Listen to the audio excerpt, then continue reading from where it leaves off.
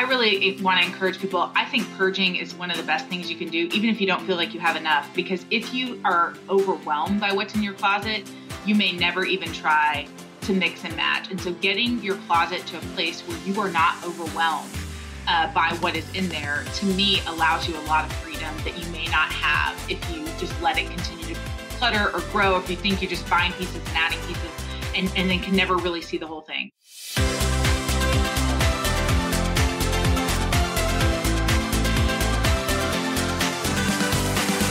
Hey there, I'm Amy Connell. Welcome to Graced Health, the podcast for women who want simple and grace-filled ways to take care of themselves and enjoy a little chocolate in the process. I'm a certified personal trainer and nutrition coach who wants you to know your eating, movement, and body don't have to be perfect. You just need to be able to do what you're called to do.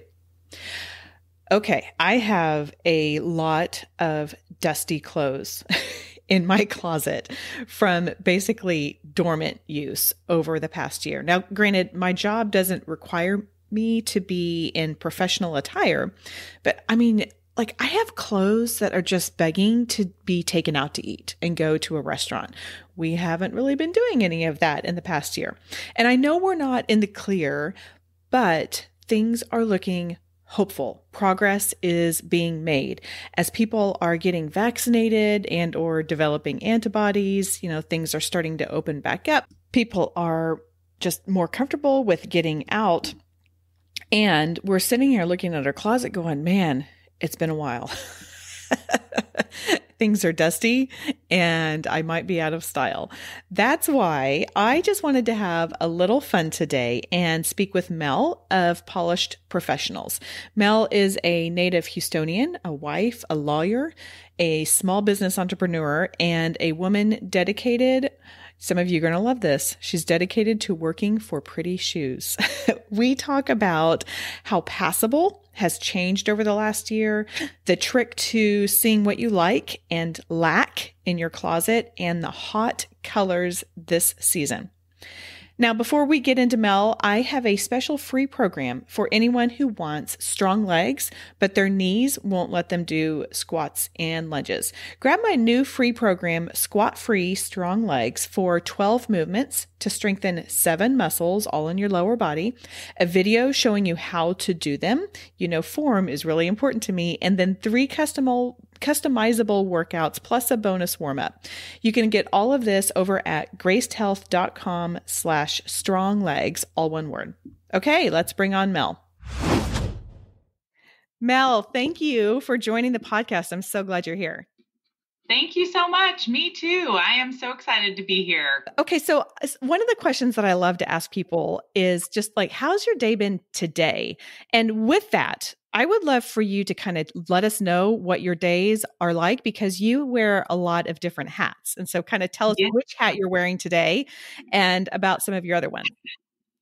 Of course. No, happy to do it. Thank you so much. So today, I'll start with that. Had some calls this morning. That's kind of what I woke up to on Teams. We're not a Zoom company. We're a Teams company. But had a couple calls, went to the doctor to get my contacts, and then came back and started a podcast with you. So that's super fun.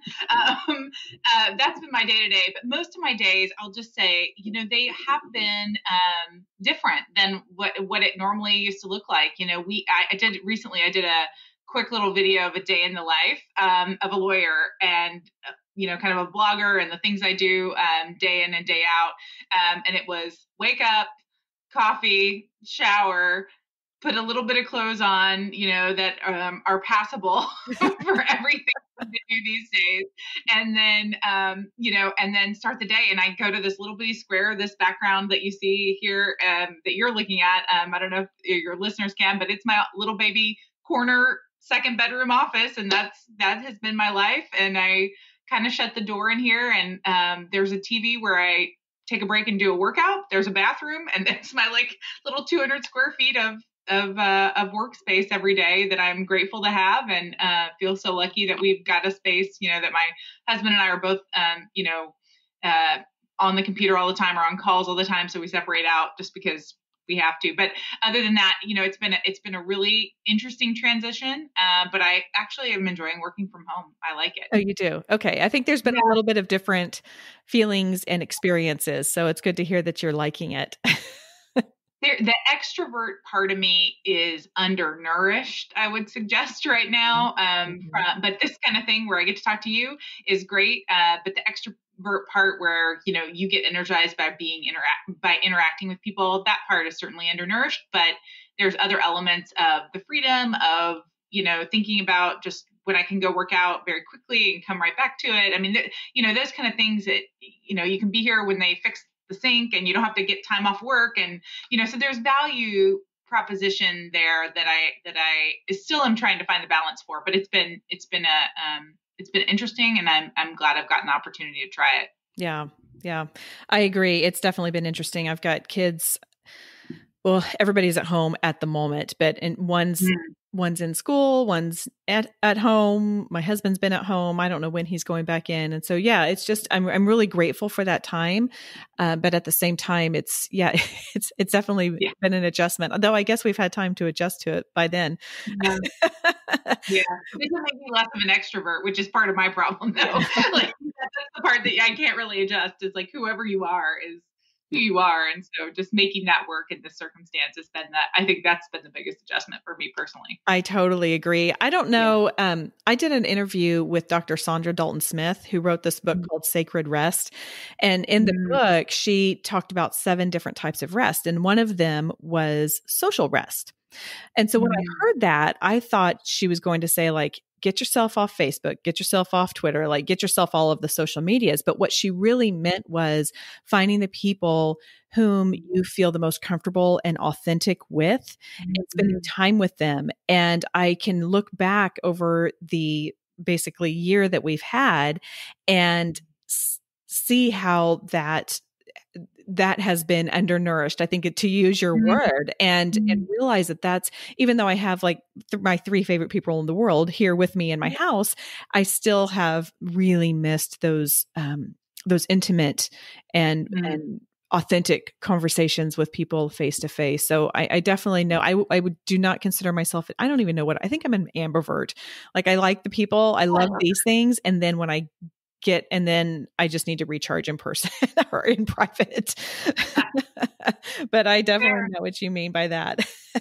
Well, one of the reasons I wanted to bring you on today is this is a little bit outside of the health umbrella. I could probably justify my way into it, but I just wanted to have a fun conversation because we are at the point where we can see the light at the end of the tunnel, and you offer something that I absolutely positively do not have, which is an awareness of fashion and awareness of clothes and, all of that kind of stuff. I love looking at your feed and I'm like, oh, that's so cute. And I never would think about putting that together because I just don't think that way. Like, I'm the kind that like needs to see it on a mannequin. So I just thought it would be fun to have you on and let's talk about our clothes. And I do want to open by saying, I want to also recognize that not everybody listening might be in a point to talk about fashion right now. Like, we've had a lot of loss. We've had a lot of job loss. We've had a lot of people we love. And this may not be the time to be thinking of that. So I don't want to not recognize that. But at the same time, for many of us, we've either had experiences with COVID and people have come out of it, or we've been blessed that we haven't. And so I just kind of wanted to have a little bit of fun and talk about our clothing. So you mentioned something at the beginning, which was, what is passable to be when you're on your Teams call or Zoom's call or whatever it is. And it's like figuring out what is passable. So bring me into that, because you still are in corporate America and I am not. Tell me what passable means to you right now. I will say it has morphed even during COVID, I think. At first, when we thought it was a very short-term endeavor, we were, I think, still dressing closer to, more akin to the office.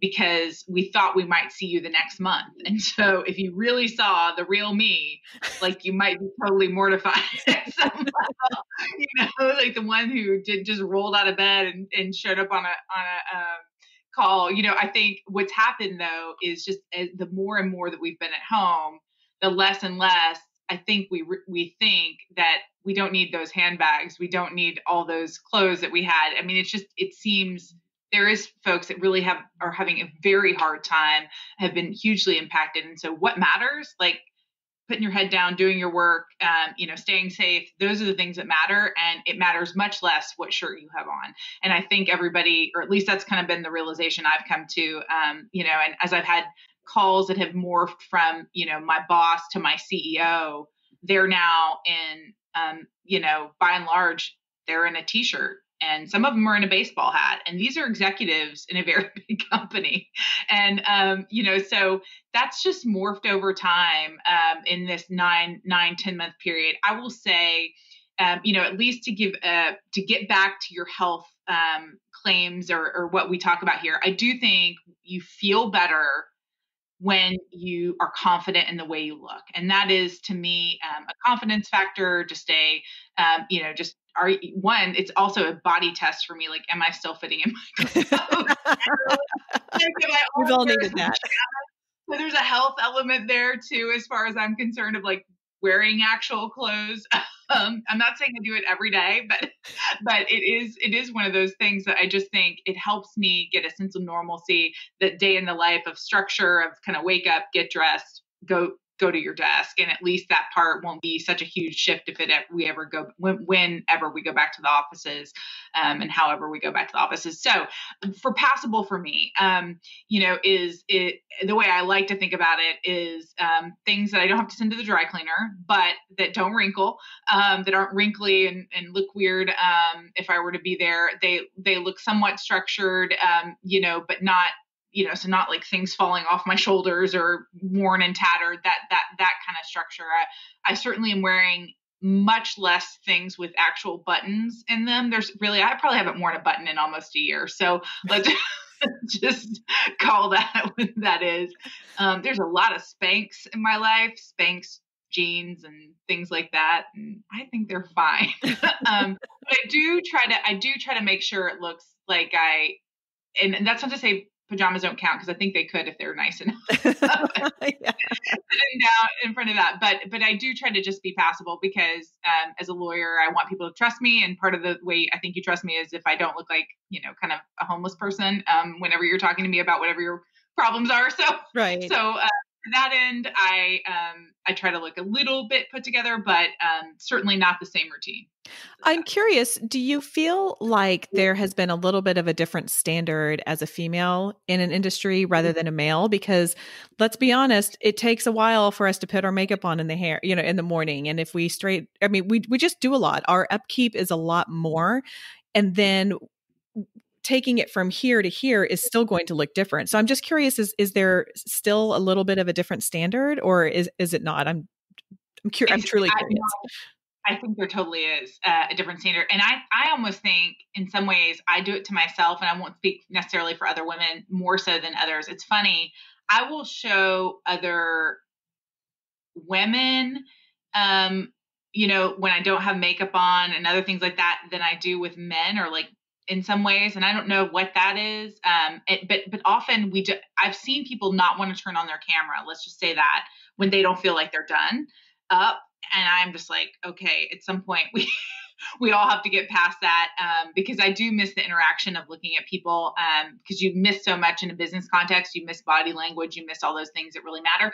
But I do think there is somewhat of a double standard. It is funny. My boss a couple times, like when I've actually fixed my hair, he's like, oh, going out. And I'm like, yeah, the doctor's office or whatever, when I've actually done more than just pull it back or something like that. But, so I do try to still put it together. But I do think there is a little bit of a double standard. I don't know if we put it on ourselves, or that's societal, or maybe that's,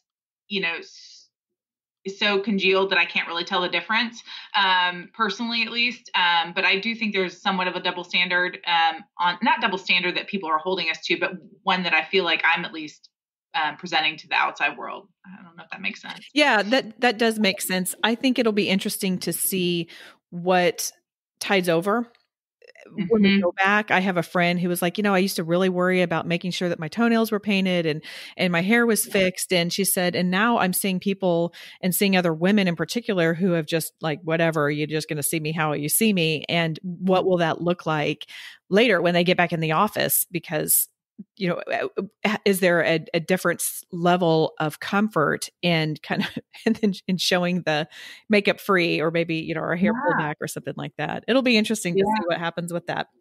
Mm-hmm. Okay. So as we're sitting here, first of all, I have to tell you, going back to the clothes, I was like, ooh, maybe I'll dress up today and wear jeans. Yep. Right. I don't wear jeans very often, but I have clothes. So first of all, let me just back up. I know I introduced you a little bit at the beginning before we came on, but tell everybody a little bit about your expertise in, we'll just call it the fashion industry. Oh, sure. I won't call myself an expert because there are absolutely experts out there, but I have been blogging for about almost 5 years now, but I have a blog, I'm a lawyer, and I have a blog, and none of those things seem like they were supposed to go together.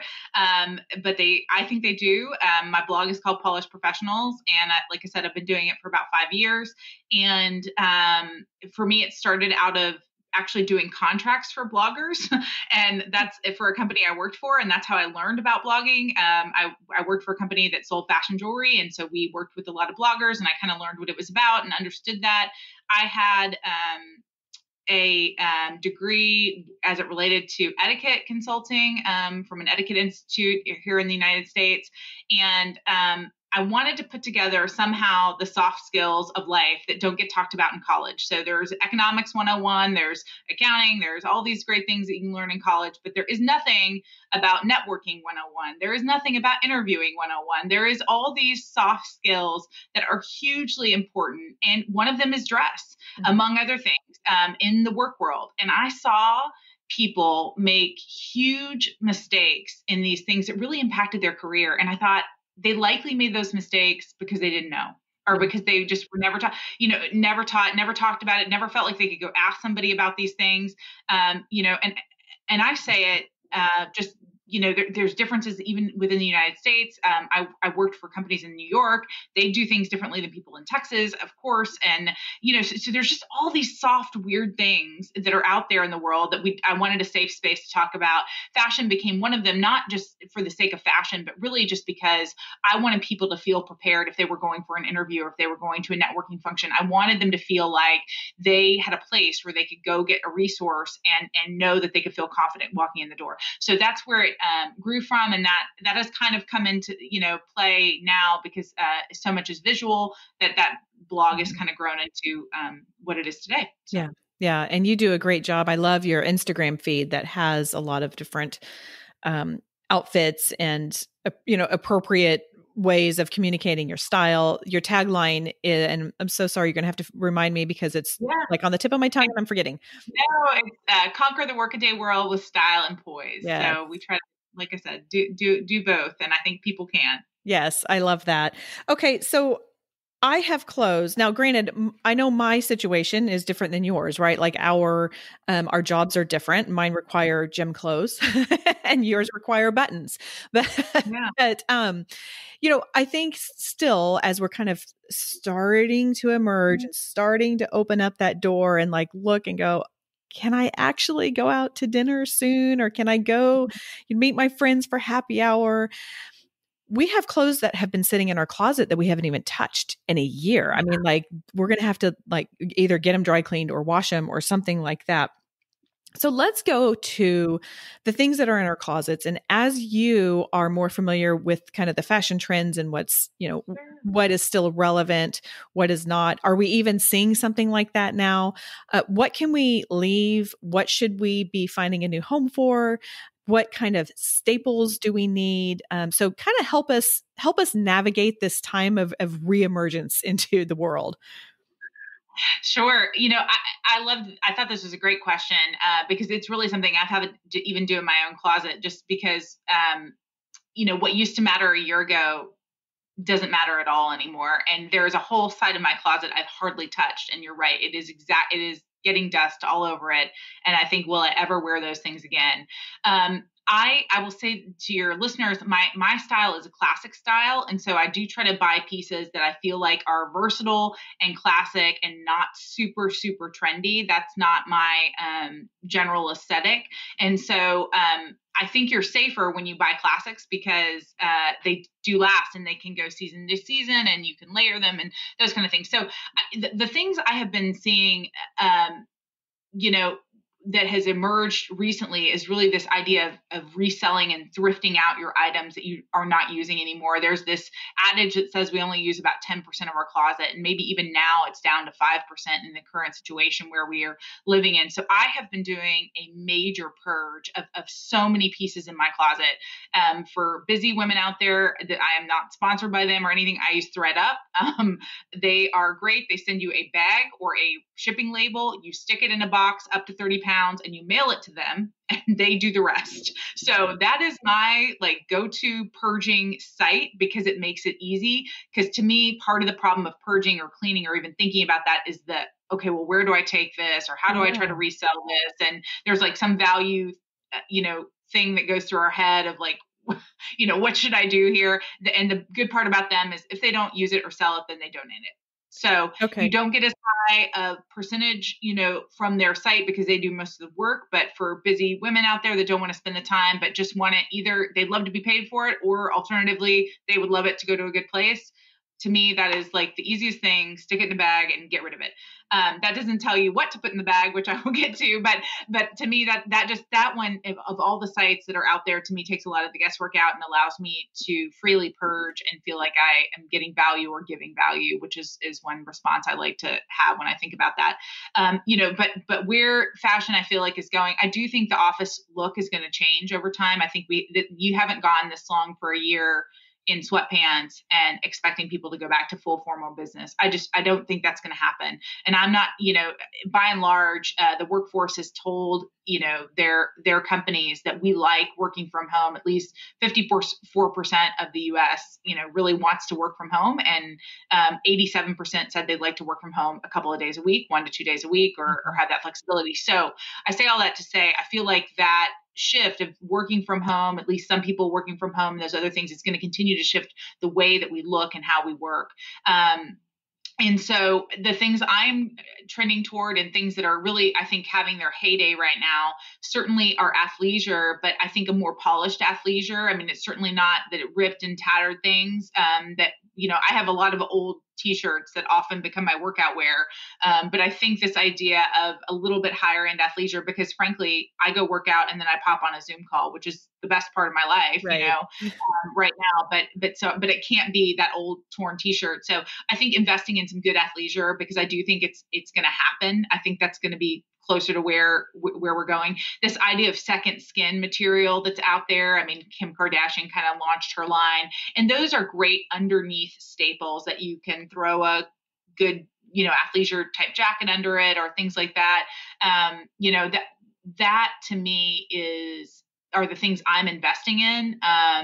Still no buttons, really, though. Still nothing that I have to do. But I love this idea of these second skin things because I think they're so versatile. They're like basics, right? And you can really just, if you've got a tank on that's clean lines and those things, you look polished and put together, and you don't have to do a whole lot of work to them. Also, you wash them, right? I'm sorry for the dry cleaners of the world, but I never want to go back to the dry cleaners. So we have a bag of dry cleaning. You take it off and then you stick it in the bag. I don't think we've gone since March. And in fact, my son was needing something. I was like, it's still in the dry cleaning bag. That's a reminder to me. I just need to take it and get all of this stuff get this stuff taken care of.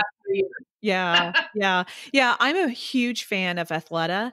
And they have a really great, I think they call it City Wear collection or something like that. So it has all of the, the stretchy and a second skin. I actually haven't heard that term before, but a lot of the things that you can run and, get your Uber if they start running off or something like that in them, but they also look nice. So, Yeah, I'm a huge fan of that kind of stuff. Okay, so if we're sitting and looking at our closet and we're like, okay, I don't have to wear buttons anymore. Yeah. I need to get some more, I need to get some more clothes. What kind of staples should we be looking for that maybe still have some of that classic component that you're talking about, but that will also show that we're kind of still on top of things and we're still somewhat fresh? Yeah, the things I am definitely looking for, I think color is one easy way to think about updating a wardrobe that allows it to still be potentially in a classic style, but with an updated color. And so, right now it's funny. I mean, I grew up in the 80s and Cyndi Lauper was my favorite. And I will just say that these bright Cyndi Lauper colors, and I say that with all admiration to Cyndi Lauper, are back.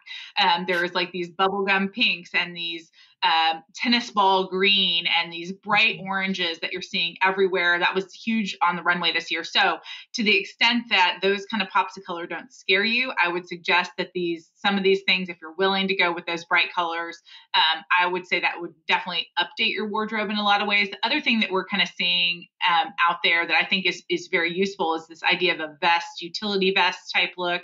And you've seen some of those puffer jackets that are out there and some of these cargo type vests. Those are really coming back. And I think those are a neat way.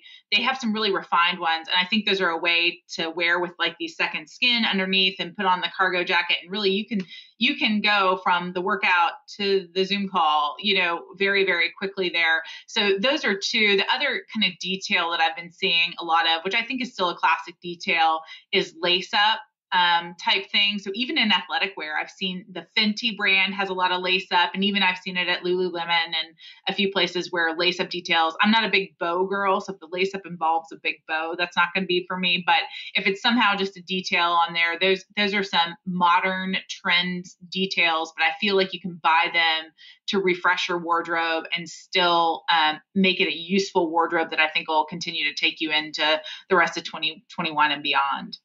Okay, for those of us hand raised who are a little scared of color, like the bright Cyndi Lauper color, what are some more, and this is not the right word to use with reference to this, but muted ways in incorporating that?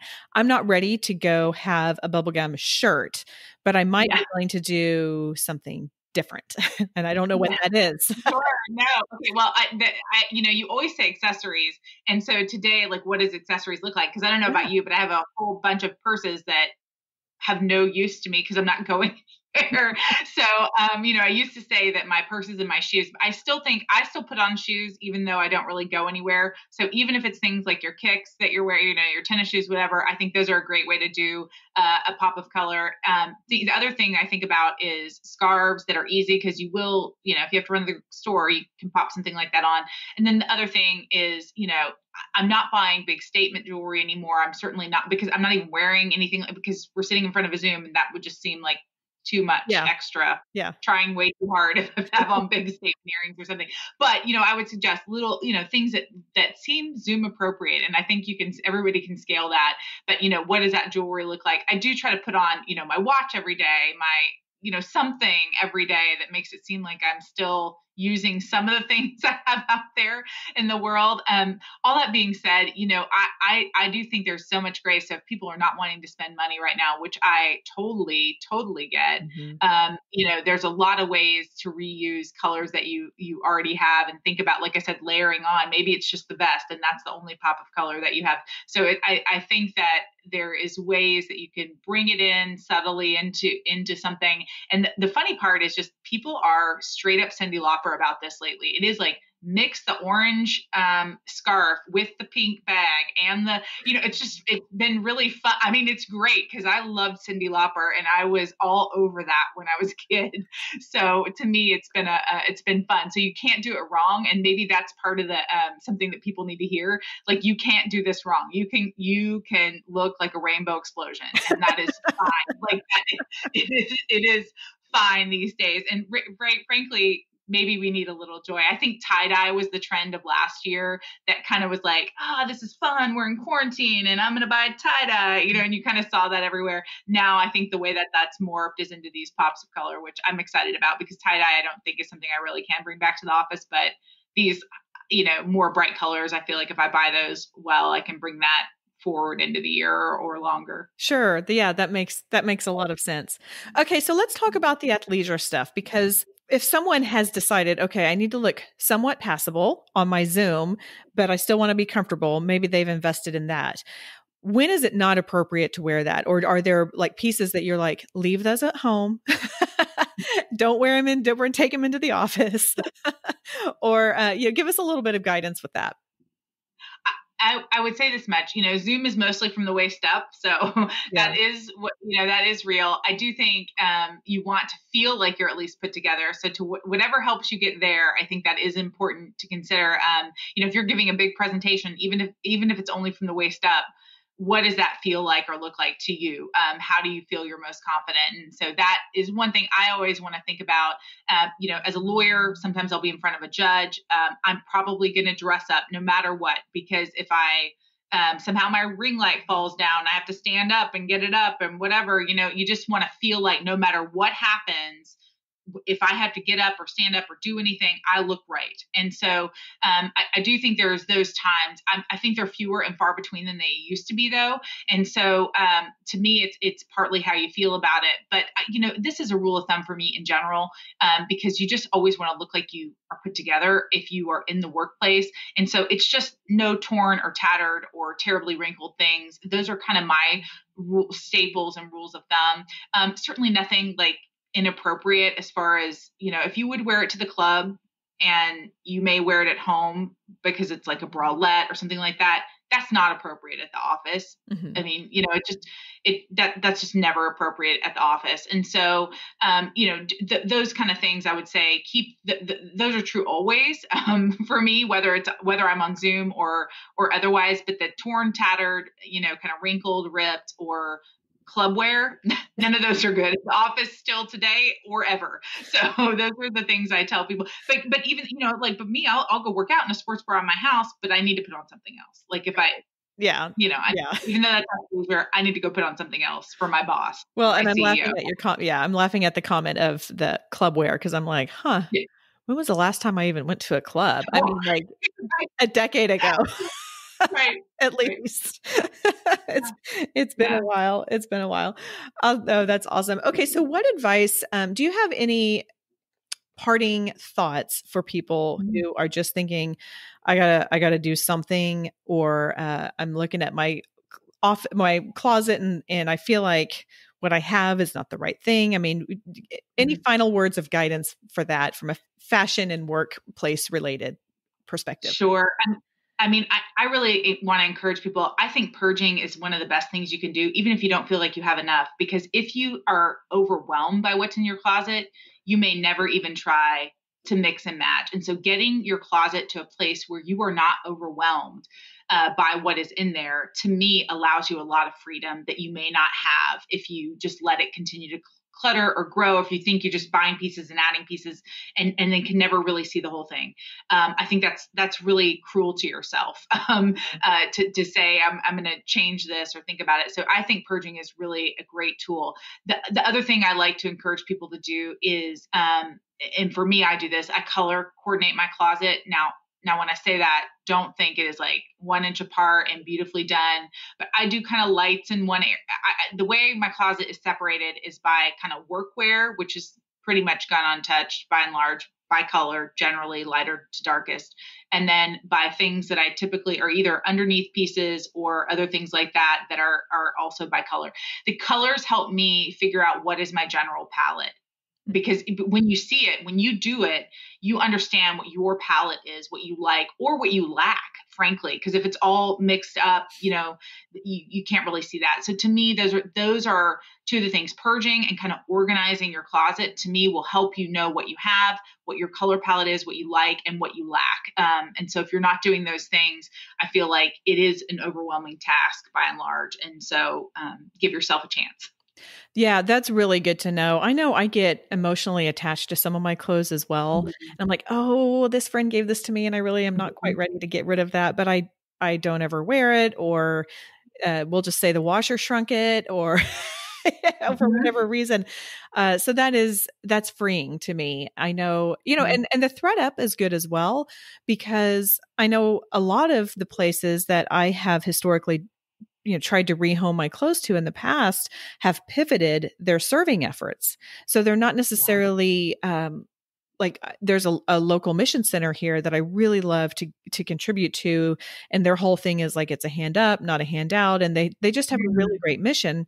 Well, when COVID hit, they're like, we're not taking any donations. We're just helping people like get their food and get like the necessities. So I can't go donate to them. ThreadUp is really good. I'll have to consider that. And it's nice to know that I'm sure they have partners and I'm sure they have places that even if they don't sell it, and I like, to me, honestly, I'm like, just take it. If anything, I thought would be a bonus. Well, like, especially if you want to try to get value for it, I understand that. To me, like I said, it doesn't take the time. You don't get quite the value you would if you listed everything you owned. But that is daunting to me to say, I'm going to go on Poshmark or eBay and list all these things and spend that time and take those pictures. I don't want to do any of that. I want it to be an easy thing. And they do, they are incentivized to try to sell it if they can, because they get a portion of it, but they do have partners that they will donate or either return to you, whatever you choose. And to me, that is just a really great option. You can see their charitable partners and check that out. And like I said, I'm not paid by them. I don't do anything with them. I have sold a lot with them because it's so convenient for me. Like it. That's good to know. That's good to know. Okay. 2 more questions. One is something I've been asking my guests, and that is, I am fascinated by tattoos. I have had some really interesting conversations with people when I asked them about the meaning behind it. So I was wondering if you had any, if you would like to share us what it is, and if there's a story behind it. And if you don't, if you had to get one, what would it be and where would it go? Okay, well, I can stop you right now because I have several. And so I don't even have to guess. I'll say this much though, I would have more. But for my husband doesn't really love them, but I absolutely love them. I would cover my whole body in them. Except for the things that I have to show to a judge. So if I could. So that's my story on tattoos. I love them. My first tattoo I got, and I'll give you a couple of them. My first tattoo I got was with some folks on my volleyball team in college, and kind of went with my nickname that they had for me in college. And so it's a volleyball. It meant a lot to me, with some sunflowers around it, and did it with my girls. And that was a great time in my life. And I'm so grateful for that. I can't remember the order I got them, but the second one I'll tell you is actually from a Bible. It's from my grandfather's Bible, and he was hands down my favorite person. He was pastor, and it happened to be the sign of the Trinity that was in the front of a Bible of his that he gave to me, that he used to use to preach. And so I copied that sign of the Celtic sign of the Trinity out of that, and gave myself that tattoo, which is beautiful, and I still love it very much. And then the other, that I'll just tell you about, because I love America. Like, I had my dad painted a waving American flag around 3 walls of my bedroom growing up. I mean, huge. I always loved watching presidential speeches, like as a kid, and my parents thought that was very weird, like that I would get through a whole State of the Union address, and I thought that was great. And it didn't matter the party. It was just like, yes, this is America. This is great. And so I love America. So I have a big tattoo down one side that is a Statue of Liberty flame coming up out of the top. And I actually got that done during one of my girlfriend's bachelorette parties, because they just wanted to go shopping and like the Gap. And I just always thought that was weird, like to go shopping. And so I was like, I'm going to go get a tattoo, like, because I can go to the Gap where we were somewhere. And anyway, but they were just like shopping in the mall. And I was like, I can do that in Houston. I'm going to go get a tattoo. So there's a story of all of them. But they definitely represent me. I mean, things that I care about and things that I like. And I would probably get a million more, but I'm probably not for my husband's sake at this point. He was letting me, but he doesn't love them. Let's just say that. Yeah. Well, I don't have any, but I'm just fascinated by them. Like, there's never been anything that I really want, but I really have found that people kind of, most of the time, they really give it a lot of thought. And I think it just helps.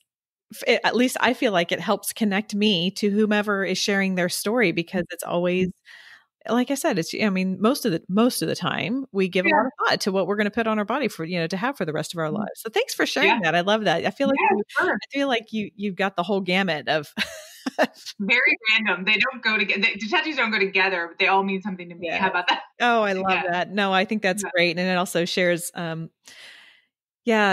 importance of the people in your life too. I love that one about your grandfather. Oh man, he would probably be mortified, but that's okay. I mean, he knows it's because I love him so much. Okay. And then finally, is there a meaningful scripture that you would like to share with us today of just something that's impacting you either now or has in the past? Well, I love this. Thank you for that question. I'll read to you. I feel like this is a great scripture for COVID times. And so it's been something that has been a life verse for me. And if you read Psalm, it's in Psalm, and it's Psalm chapter 27. And my parents divorced when I was very young, and it does talk about your mother and father and your relationship to them. And so Psalm 27 has meant a lot to me. But the way it ends has just been my life verses, and I feel like just are super pertinent in this time of COVID. But it's Psalm 27 verses 13 and 14, and it says, "I remain confident of this: I will see the goodness of the Lord in the land of the living. Wait for the Lord, be strong and take heart and wait for the Lord." And, just as we are all impatient in this time, and of course, always, I don't know about the rest of the world, but I never think God moves fast enough. I know his timing is perfect, but I always wish he moves at my timing, which is surely imperfect. You are not alone in your thinking of that, by the way. Surely imperfect. But anyway, I say that this verse just reminds me, one, that God is good, and there is goodness from the Lord out there, no matter what is happening in the world around us. And this just encourages us to take heart, be courageous, be strong, and waiting for him in his timing. And sometimes that is a word I need to hear way more often than I like to admit, but I need to hear that word all the time. And especially during COVID, it's meant a lot to just wait for the Lord's timing. Amen. Yeah, that's so true. That's so true. And it really has. I mean, I remember doing an interview at the end of March of 2020. And in it, I said, it's just unfathomable to think that this may be, we may still be in this in May, because it was a mental health focused one. And I was going to be sharing it in May, which is Mental Health Awareness Month. And I'm like, May was a really long time ago. It was a really long time. So, come on, God. Aren't we on? You had enough. Haven't you had enough? It's so true. Oh gosh. Okay, Mel, this was great. Thank you so much for your information. If people want to get a hold of you or in touch with you, where can they find you? I think the best place to head is polished-professionals.com. It has all my social channels and all the blog information and my email information there. Awesome. Yes. And I highly recommend listeners go follow Mel on Instagram. There's a lot of great stuff. And if you're on TikTok, this is something we didn't even talk about, but with your dance background, because I know you've got a dance background, you do a lot of things that I am not courageous enough to do. And so I just look at you and I grin and I'm like, dang, she's great. I am too old to do most of it, but here's the thing. For me, it's like my 10-minute breaks that I'll take after I've been sitting here in this little, this little baby office that is in the corner of my second bedroom in my house, and I need to dance sometimes, and sometimes it's fun, but who knew? I'm having a good time, and the fact that people follow me on that is just shocking, because I'm just like the old lady at the club doing my dances all the time. It's great. It's fun. I don't care. Yeah. Oh, you're great at it. You're great. It brings a smile to my face, and good. I think you're fantastic. All right. Well, thank you so much for your time. Thank you. It's great to be here. There you have it. Purge, color coordinate your closet, and embrace those Cyndi Lauper colors. Mel really does have some fantastic styles on her socials. We are connected on Instagram, and I love her feed. Remember, you can find her on polished-professionals.com, and I'll have all the social links in the show notes. Don't forget to get your squat-free strong legs program at gracedhealth.com/stronglegs. Yes, this is in the show notes as well. And this is always a little awkward to ask, but if you find value in this show, would you bless me with a $5 virtual cup of coffee? There's a lot of back-end costs associated with producing this podcast and the content on my website and socials. It's all free to you, and I'm super glad for that, but it's not to me. Any one-time or monthly support you can offer is greatly appreciated. You can go to buymeacoffee.com/Amy Connell. That's in the show notes as well. And if that's not in your budget or not something that you feel led to do right now, totally get it. Simply sharing any episode to one friend, to your Facebook friends helps. And then rating and review helps so much as well. What's the one simple thing I want you to remember, which is what I like to do at the end of every episode? As we emerge from quarantine, we may not need a whole wardrobe refresh. Simplify what you have through cleaning out what you don't use, and then add in a few colorful accessories if you want. And what I would love to do is to see your Cyndi Lauper colors out there. If you take a picture with something bright or colorful, put it out there on the socials, tag me. I want to see it, and I'm sure Mel would love to see it as well.